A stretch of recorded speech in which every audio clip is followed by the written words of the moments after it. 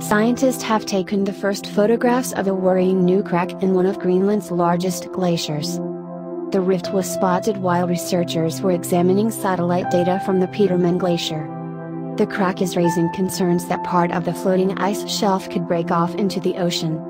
The images were captured by scientists with the NASA Field Campaign Operation Ice Bridge. The glacier moves toward the sea along the northwestern coast of Greenland, terminating in a huge floating ice tongue. Researchers are keeping a close eye on it as they believe it holds back a foot of potential sea level rise from the Greenland ice sheet. Like other glaciers that end in the ocean, it periodically caps icebergs. A massive iceberg, or ice island, broke off of the Petermann Glacier in 2010. Nearly 2 years later, another chunk of ice broke free. Another crack has been found stretching towards the center of Petermann's ice shelf, according to the Washington Post. Last week, Steflermet, a researcher at Delft University of Technology in the Netherlands, said a second new crack is appearing in the middle of the ice shelf.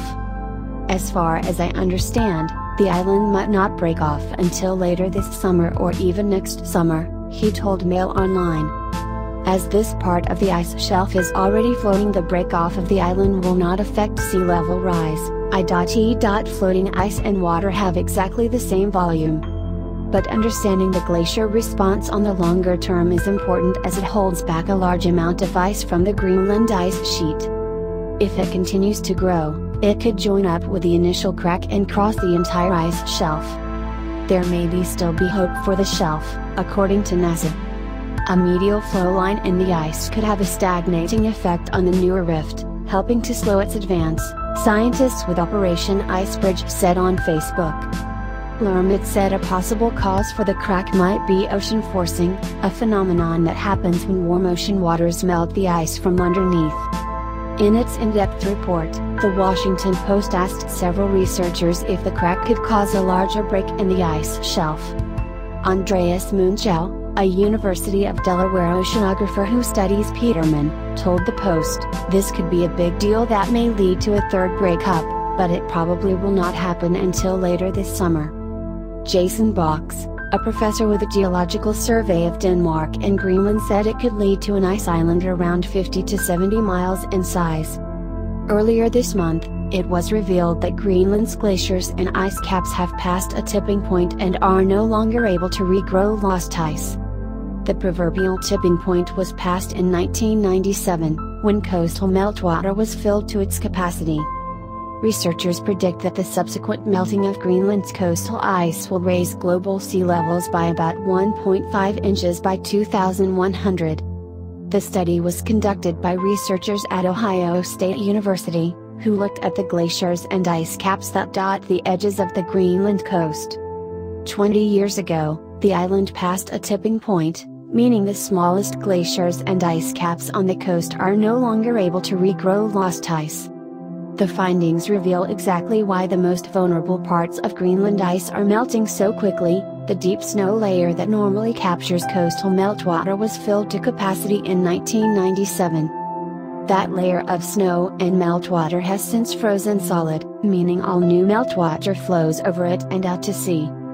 Fortunately, the findings only apply to a fairly small amount of ice along the coast, and not the Greenland ice sheet, the second biggest ice cache in the world. Dr. Ian Howitt, to lead the study, said, "These peripheral glaciers and ice caps can be thought of as colonies of ice that are in rapid decline, many of which will likely disappear in the near future.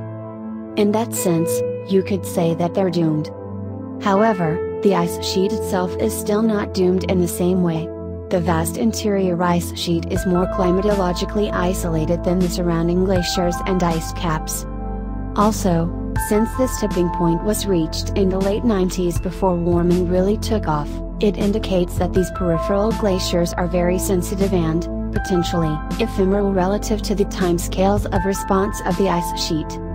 If Greenland's coastal ice melted at once, global sea levels would rise a few inches.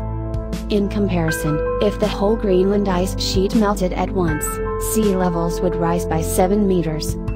The problem lies in a layer of snow called the fjord, which lies between fresh surface snow and the ice. Normally, meltwater drains through gaps in the Fearon down to the ice surface. But when the Fearon became saturated in 1997, it froze through. Since then, there haven't been any gaps to capture meltwater, and the ice hasn't been able to grow. They found that, for the last 20 years, mass loss has been exactly equal to the amount of meltwater runoff lost to sea, with a frozen Fearon the most likely cause. The researchers have warned that the Greenland ice sheet is subject to the same danger, though to a lesser degree than the edge ice.